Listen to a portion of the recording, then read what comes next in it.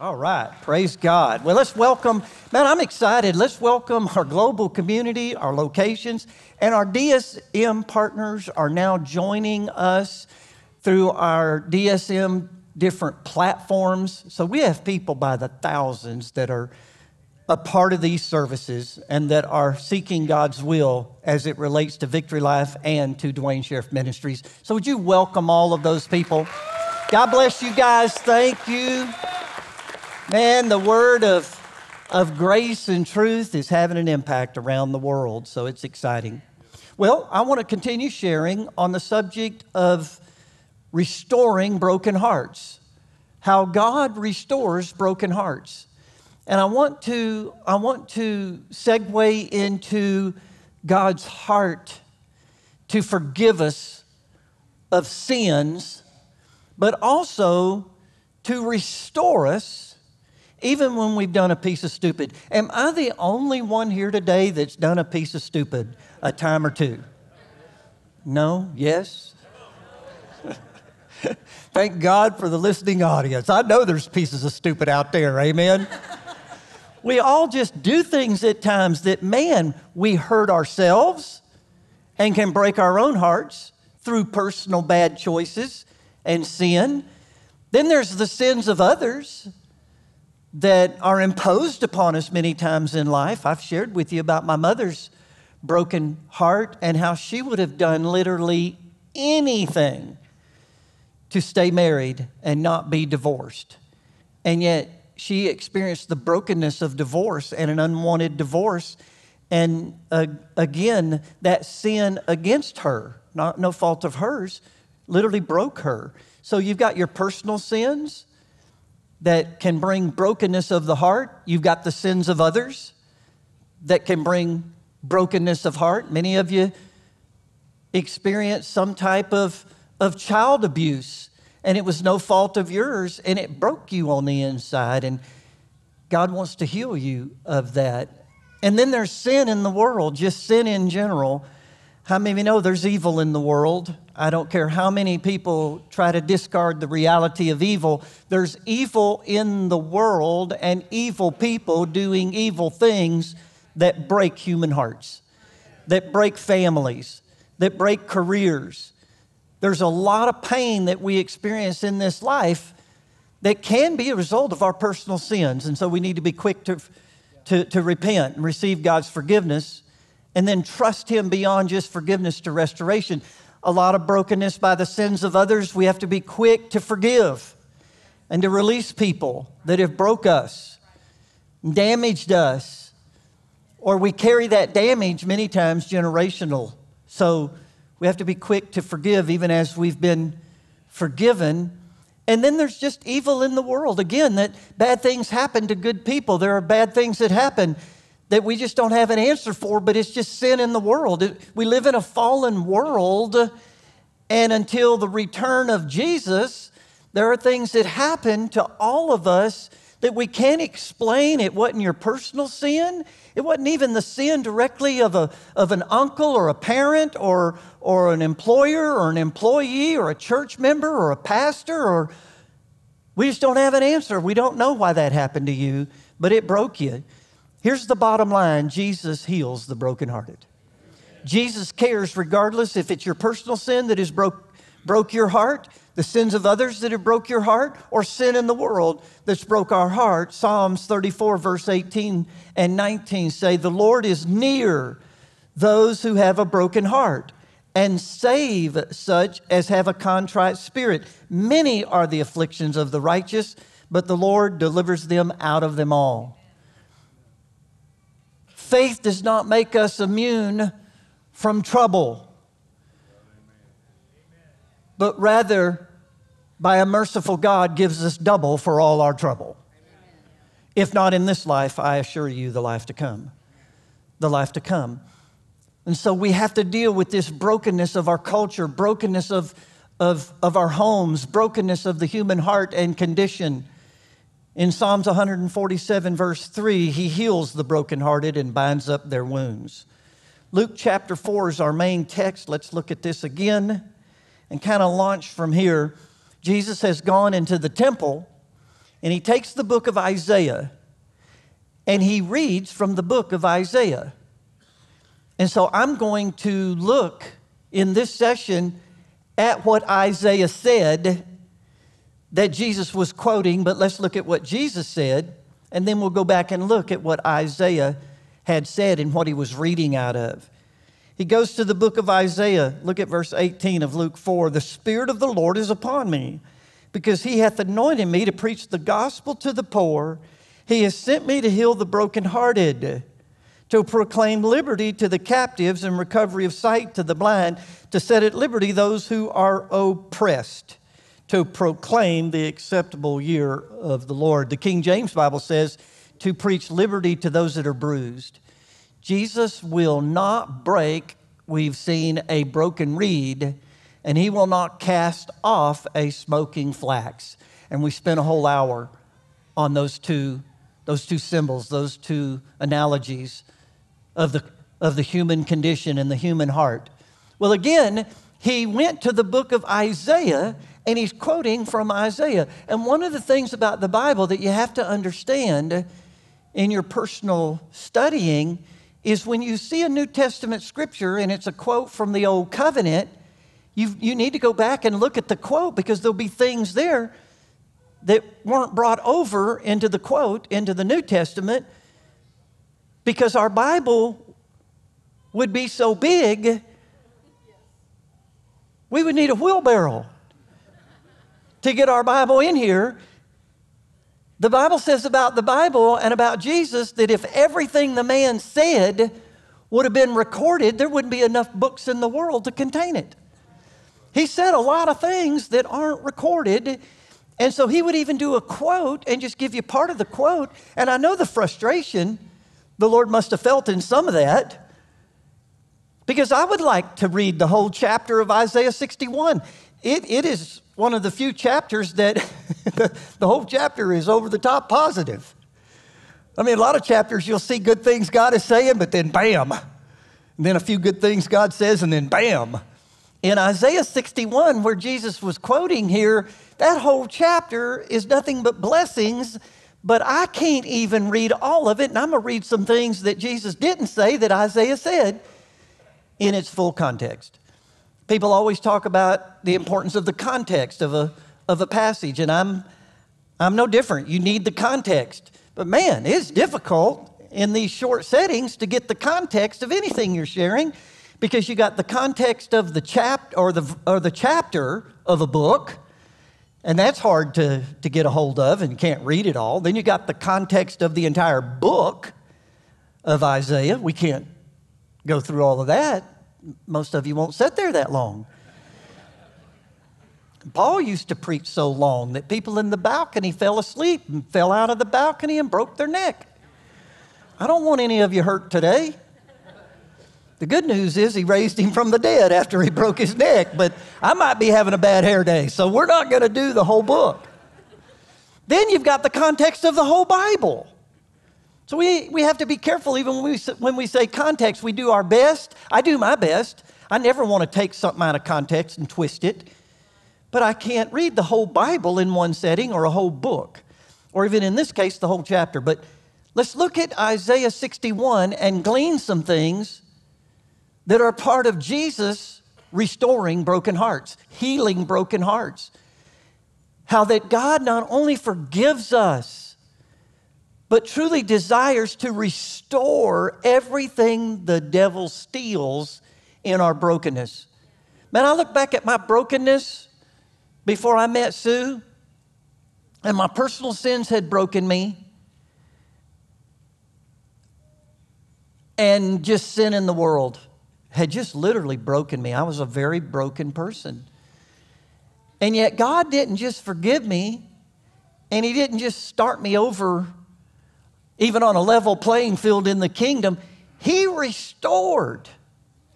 I can take you back if I had time and show you how God has restored everything the cankerworm had stolen, everything the devil had stolen. It's like I got a sevenfold return once the thief was found out.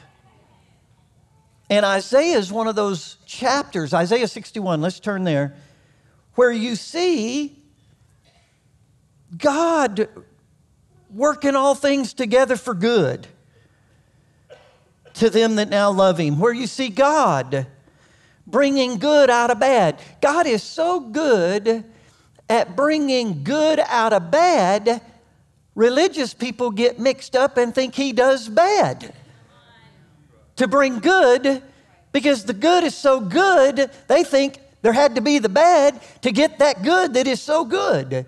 And I'm telling you, God doesn't have to do anything bad, just get up and breathe. And bad stuff happens. But God has a way of working all things together for our good. He's taken all of the things that devastated my life, devastated my family, generations of devastation, and restores one person, changes one person's life, and now reverses generationally all those curses, all the damage of generational sin. See, some of the brokenness that many of us experience, maybe not in this room, there's some. I guarantee you, people that are watching right now all over the world, some of the brokenness is generational. That you can trace it back 3 and 4 generations. That this family got broke and broke the generation under them. And because of the brokenness of that generation, they broke another generation. They're called generational curses in the Bible. And they're real. And a lot of the brokenness is nearly inherited. And this is why we want righteousness to prevail in our communities. We want morals and values to be established, even in our communities. We're trying to spare generations of unnecessary brokenness. Has nothing to do with self-righteousness or anybody's better than somebody else or I'm right and you're wrong about something. It's about hurt. It's about the pain that sin brings. And we aren't made, saints. Man, this is discouraging. We're not made to bear the pain that the human heart carries today. We're just not designed for all this rejection. The heart is not designed for all this corruption. It's not designed for sin. You can only take so much in your heart of rejection and abuse and just simple pain. And so thank God Jesus is nigh the brokenhearted. A lot of times when you get broken, if it's generational or it's personal sin or it's something somebody did to you, you feel like God's 1,000 miles away. And that's why the scriptures are so important and faith is so important. I felt like God was truly, I felt like God had forsaken me when I met Sue. And now looking back, it's incredible how nigh He was. And He was a breath away, one breath away, one confession away, one I repent away. He was so nigh. A lot of times in our churches, we feel like God isn't very nigh, but He is. In Isaiah 61, look at the quote now. You can see the quote at the beginning that Jesus did in Luke 4. Look at verse 1. The Spirit of the Lord is upon me. See, that's verbatim, word for word. Because the Lord has anointed me to preach good tidings to the poor. So Jesus translated it, good tidings is the gospel. The gospel is good tidings. It's good news. And the first audience that God sends us to is the poor. And the reason for that is the poor just seem to be more open to the good tidings than the rich. God loves the rich. But the rich many times put their trust in riches and they reject the Lord. And so God is sensitive to the poor because they just seem to be more receptive to Him. They draw nigh to Him. He draws nigh to them. And God is making sure that we never forget that the message is to the poor. And it's good tidings to the poor. You don't have to be poor no more. And that's another thing that I feel like the Lord spoke to me at the beginning. I've got to deal with again in the right spirit is this issue of prosperity. And why do people struggle with God willing to prosper you? You may be broke today. You may be the poor of the poor, but that doesn't mean God wills for you to be that way. And how anybody can be honest and say, God doesn't will to prosper us, I don't know. I don't know how to explain it. Because you can look at the old covenant and God prospered them. God prospered Abraham. God prospered Isaac. He prospered Jacob. He prospered Israel when he brought them out of Egypt. And 430 years of slavery, they left with gold and silver. All through the old covenant, God prospered them. Then the same people who don't believe God wills to prosper us today jump over into heaven and talk about mansions, streets of gold. Why don't they preach? God's just got a shack for you in heaven. Because we sure don't want to mess your heart up with a mansion. You got prosperity in the old, you got prosperity in the new heaven and the new earth, but God doesn't will for us to prosper in the middle. Doesn't make a bit of sense or biblical sense at all. Yet people oppose prosperity as much as any message in the Bible. And yet Jesus came to bring good news to the poor. And good news isn't God wills to make you poor and God is the one keeping you poor. That's not good news. So we're supposed to preach good tidings, good news to the poor.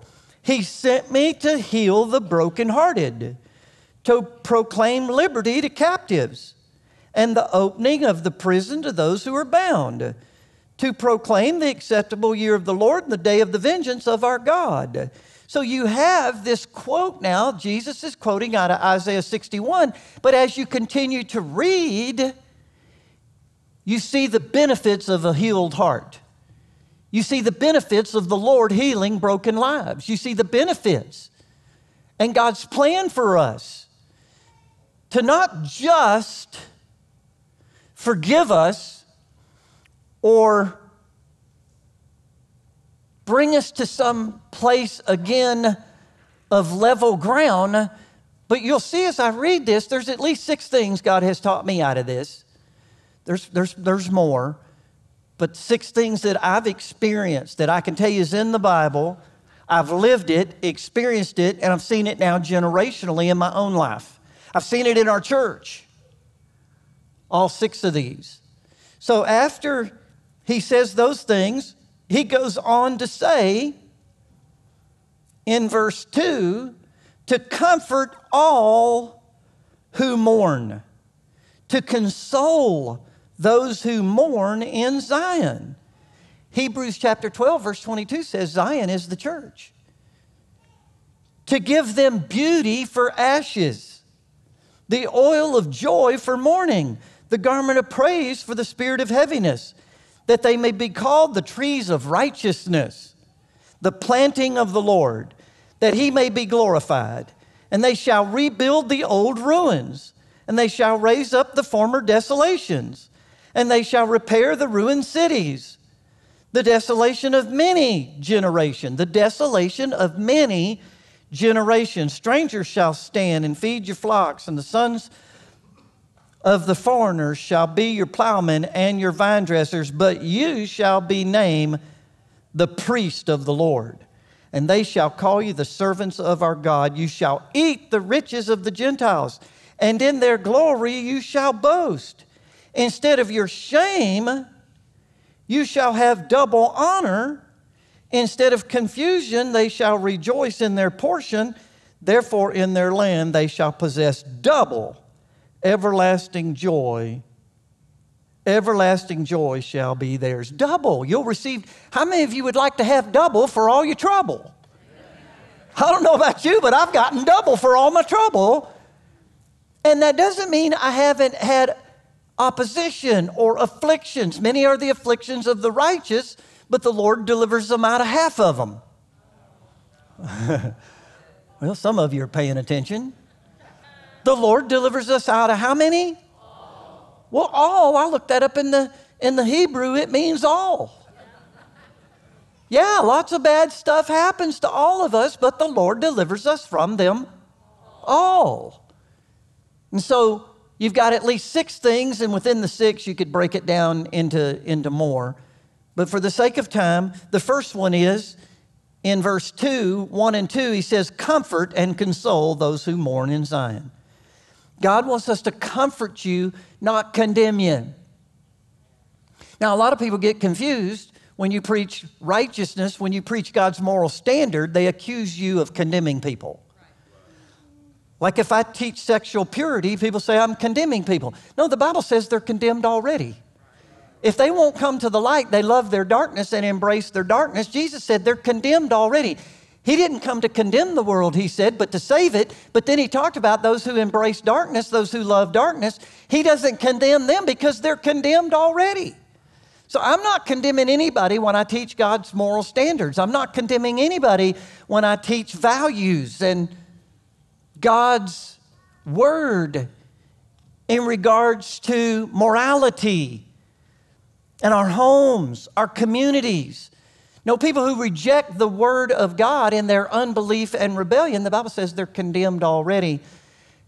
And so you need to know if you've turned your heart to the Lord, regardless if personal sin has broke you, the sins of others have broke you, the sins in the world have broke you, God isn't here to condemn any of us. He's here to comfort us.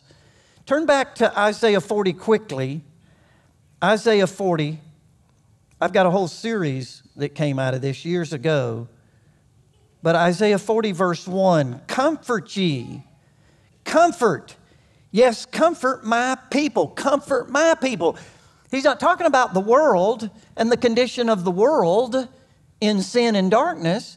He's talking about God's people that have come to the light, come to repentance, and yet mess up, fail, fall. Some get kicked down. Others, when they're down, get kicked. And he's saying, comfort them. Speak comfortably or comfort to Jerusalem.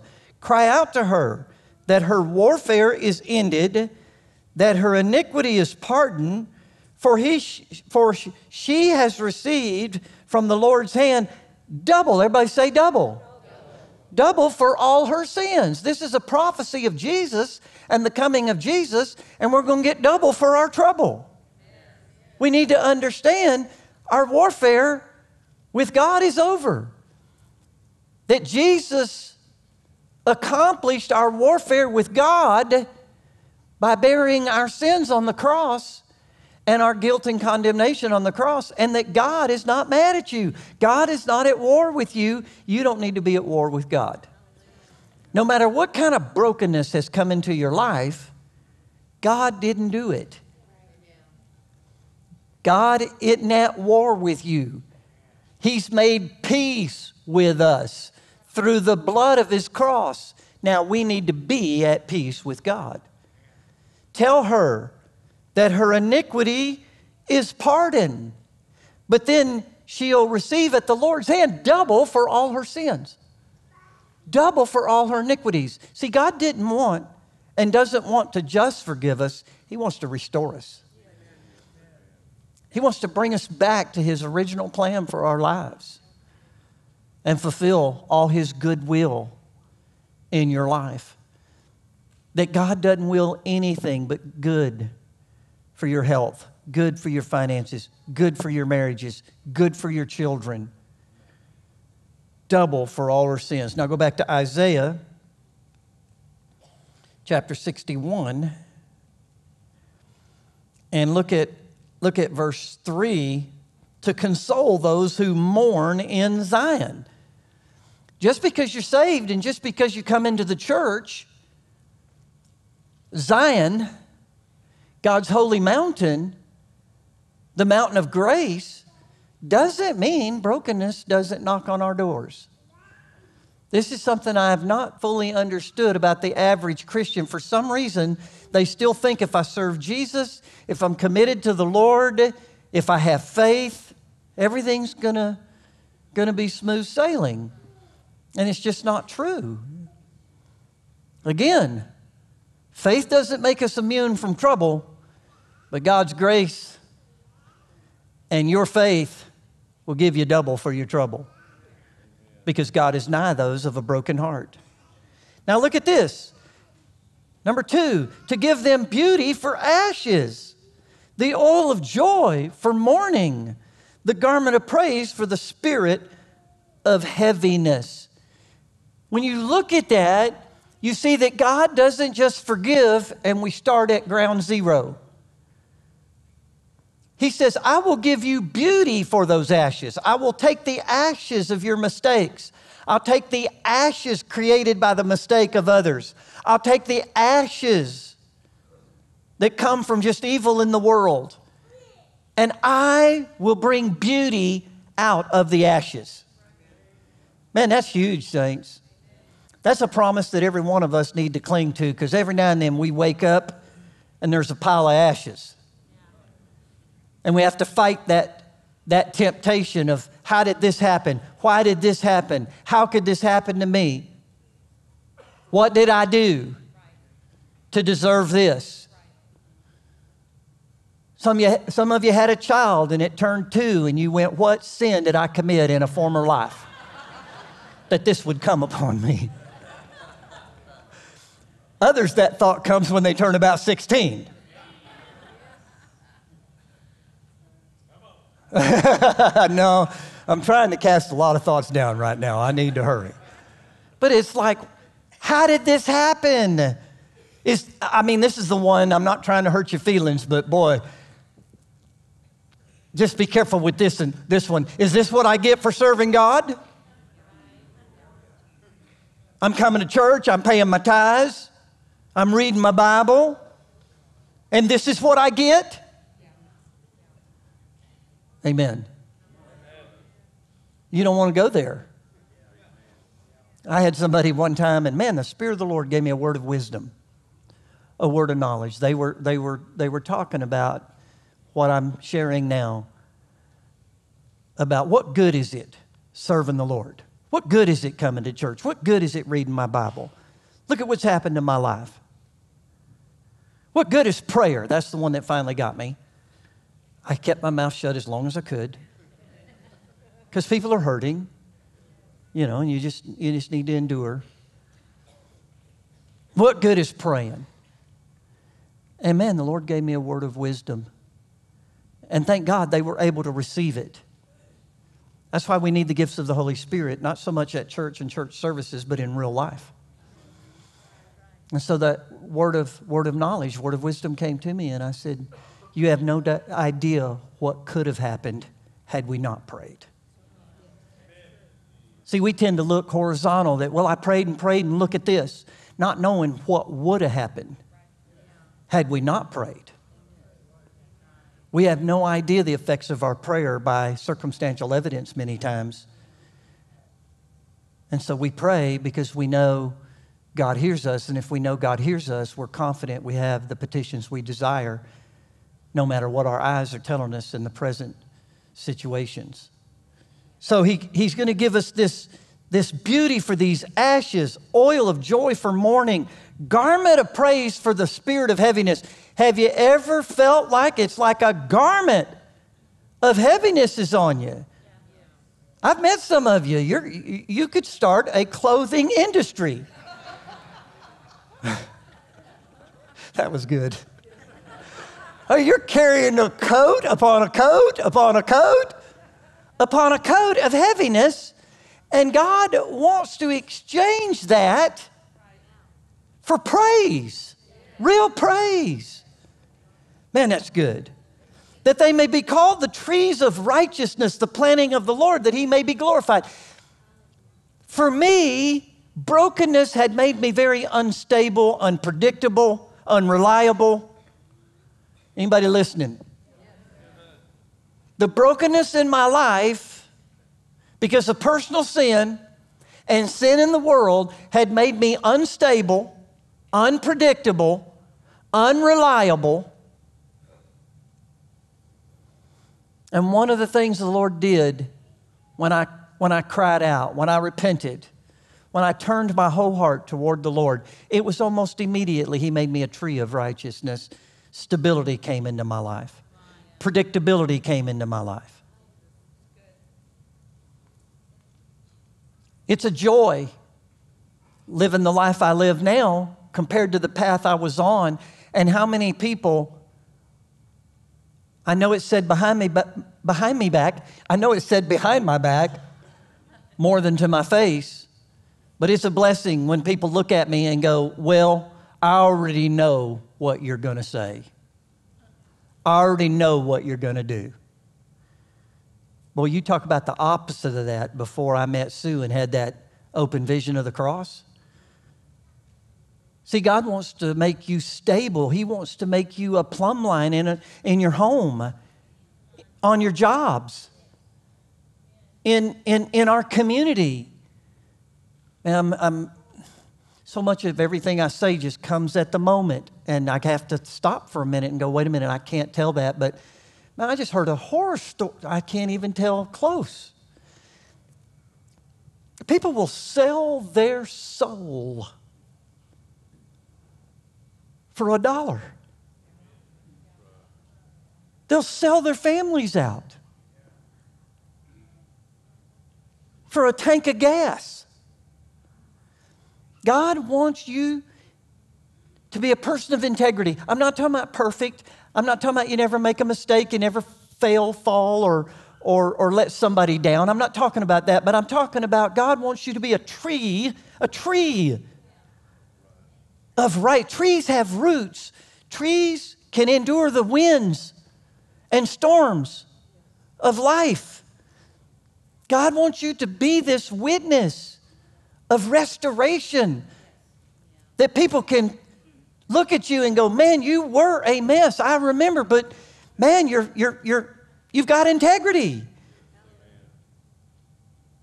He says, I will do that. I will plant you to bring glory to my name. And they shall rebuild the old ruins. They shall rebuild the old ruins. They shall raise up former desolations. They shall repair the ruined cities, the desolation of many generations. God cares about generations. He's the father of Abraham, Isaac, and Jacob. I know it's hard on us. Listen to me, dear ones. And I know when your flesh is weak and you're tempted with sin or you're tempted to compromise, that it's difficult sometimes to get past the short-term consequences of even doing the right thing or ignoring the short-term and not even knowing the long-term consequences of doing the wrong thing. What if we really understood that our actions today not only will affect our tomorrows, but could affect a generation? And I know I'm not preaching to the choir right now. I know that I'm appealing to the mature among us. That I catch myself in this instant gratification mode. I want it now, and now means a minute ago. Right? Not being able to look down the road. I don't believe my family. I don't believe my dad that ran moonshine for a living. Not my dad, my grandfather.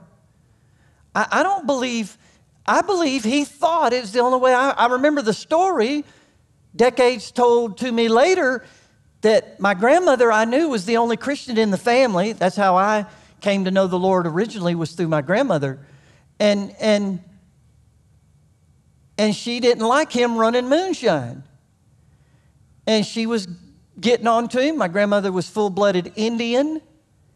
And there were just some cultural issues between white and Indian. And then cultural issues between male and female that have changed. That it's just a part of the culture. This is what young people don't understand. They just act like history starts with them. And the whole world thinks like they think right now. And 100 years from now, people will look back at the Lord tarries and think we were the most corrupt generation in the history of the planet. Not so politically correct and moral. So there were these cultural issues, and so Grandma asserted herself And my grandfather, the story goes that if you can tell me how to feed 10 kids another way, I'll quit now. Things were different. I'm not justifying moonshining. Did everybody hear that? Everybody listening to me in Broken Bow.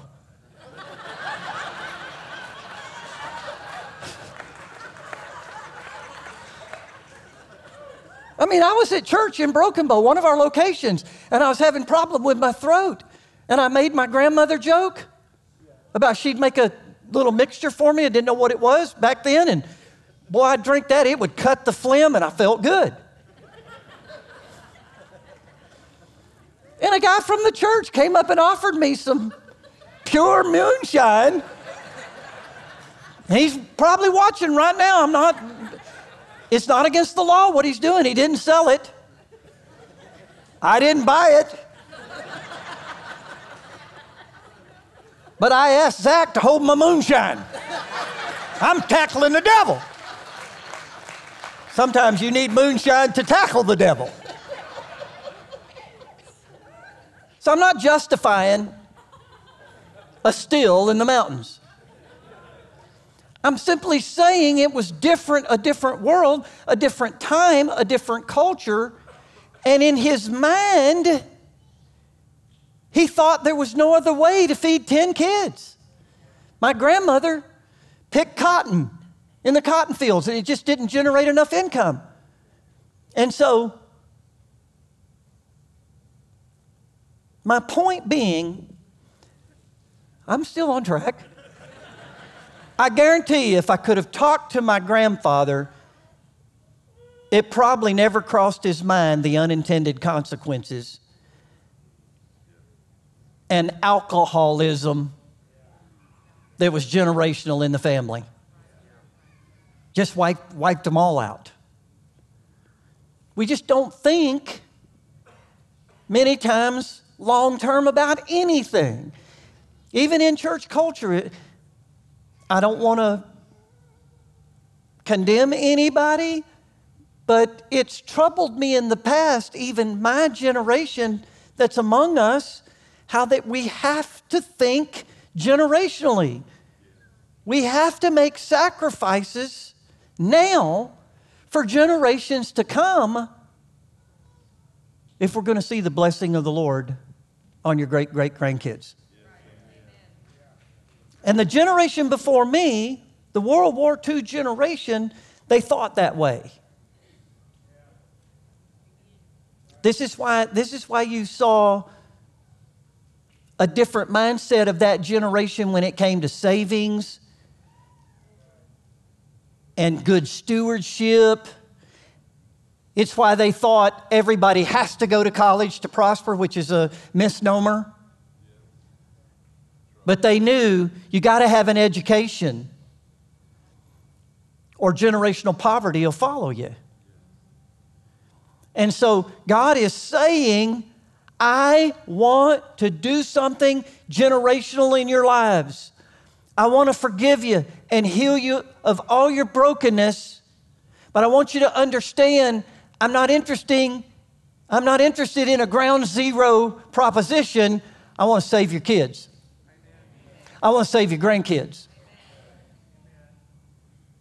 I want you to make better life choices and think generationally.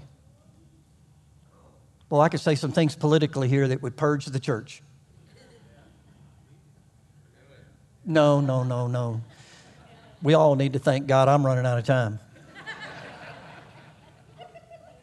Strangers shall stand and feed your flocks. The sons of the foreigners shall be plowmen and your vine dressers, but you shall be named the priest of the Lord, and they shall call you the servants of our God. God wants to make you a priest in your home.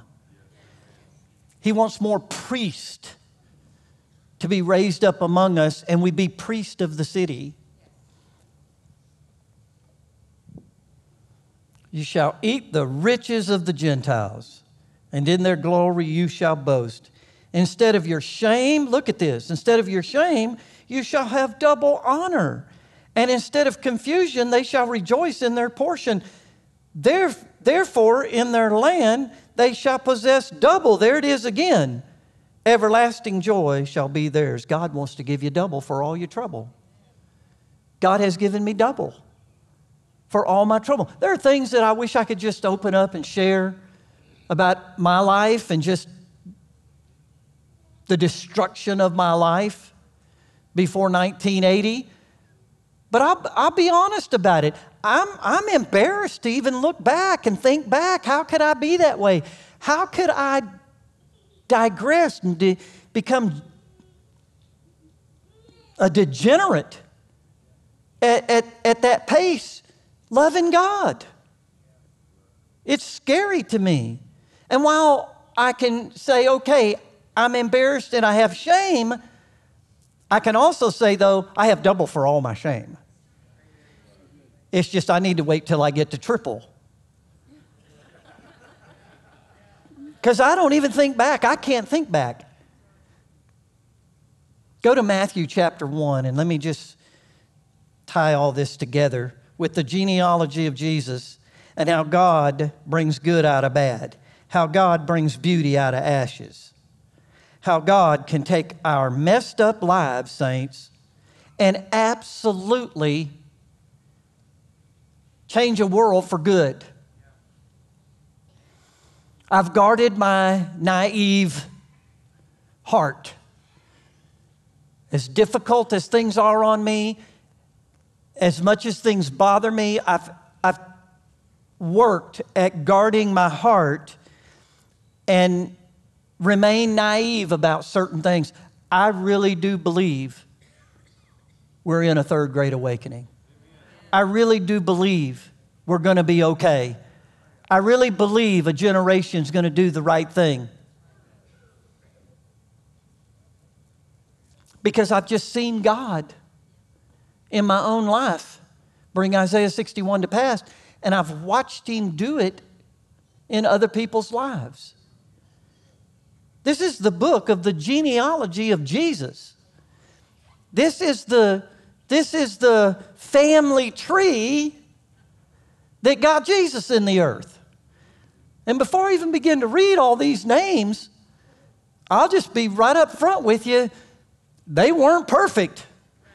You think if God's going to build a family tree, He's going to pick the cream of the crop. He's going to pick the best among us for sure. Pharisees kind of thought that way. That God can't even use the worst among us, much less pick the worst among us. Look at these names. This is the book of the genealogy. This is the family tree of Jesus. These are the people God used to get Jesus in the earth to save us all. Abraham begot Isaac. How many of you know Abraham had some problems? We don't have time to get into all that. Isaac begat Jacob. Jacob's the first car salesman in the Bible. You don't want to buy a car from Jacob. You don't want to buy a chariot and kicking the wheels isn't going to be enough. And yet this guy's in the family tree of Jesus. Through his repentance, everybody say repentance, God brought beauty out of those ashes. Jacob begot Judah and his brothers. Judah begot Perez and Zerah and Tamar.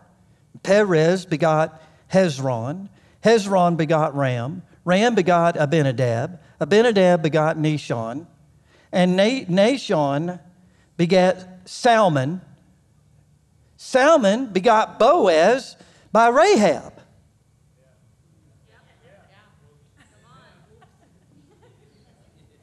Boaz begot Obed by Ruth. Ruth begot Jesse. Jesse begot David the king. David the king begot Solomon by her who had been the wife of Uriah. That's bad stuff. That is grace on steroids. Amen. And time would fail me to make sure I balance everything out and make sure you understand, I'm not saying you can be just a reprobate and God will still use you. Solomon was one of the best kings of Israel, yet at the end of his life, he fell off the cliff. That guy had 700 wives, 300 concubines. At the end of his life, he's writing, vanity, vanity, all is vanity. He lost his mind. God would never will more than one wife on any man.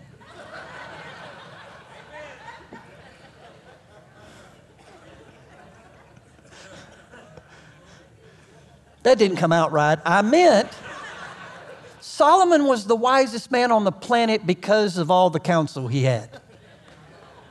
Did I fix it?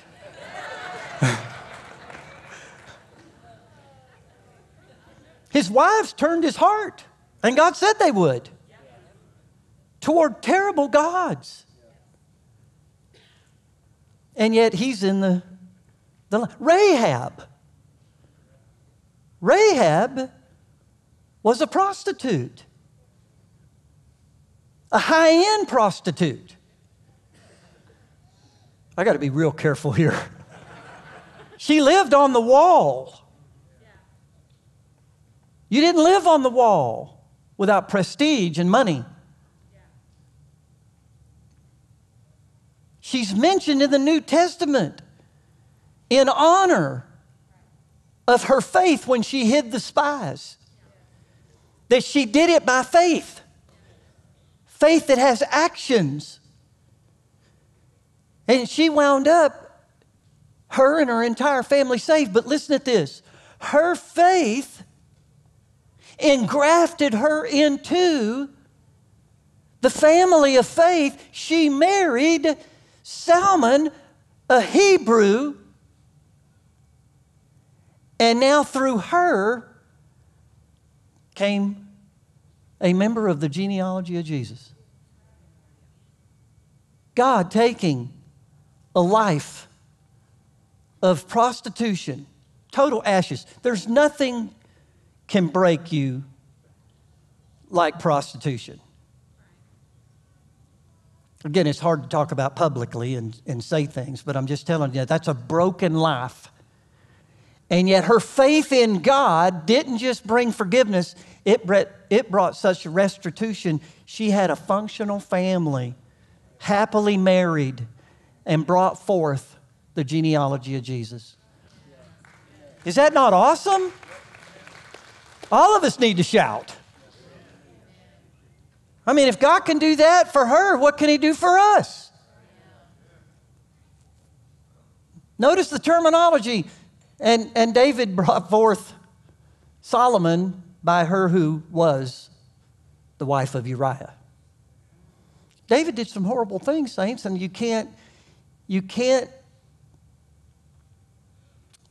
just can't paint the picture any other way than God painted it. It was terrible what he did to Uriah. It was terrible, the adultery. It was terrible, the pain, and the consequences that he did create generationally.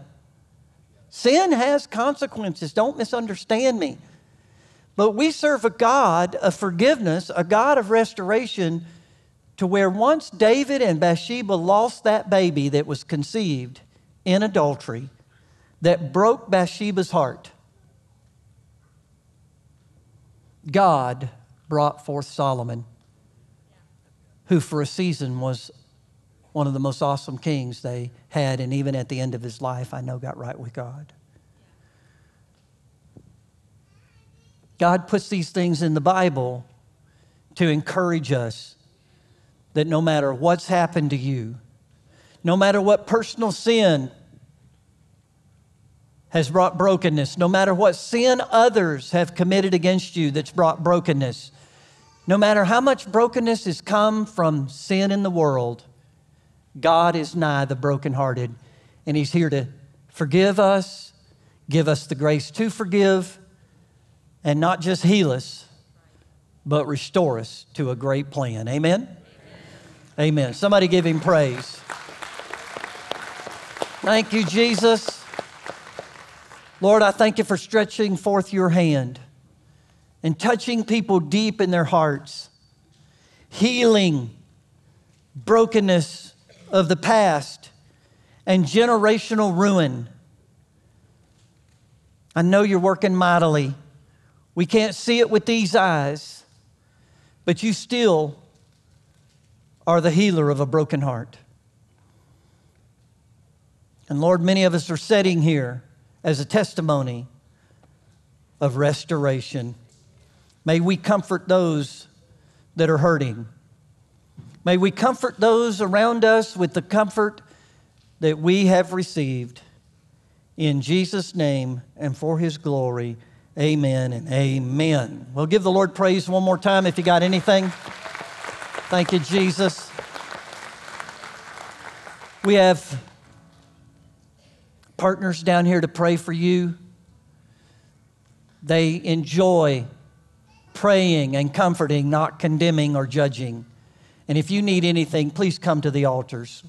We'd love to pray for you. Otherwise, you're dismissed.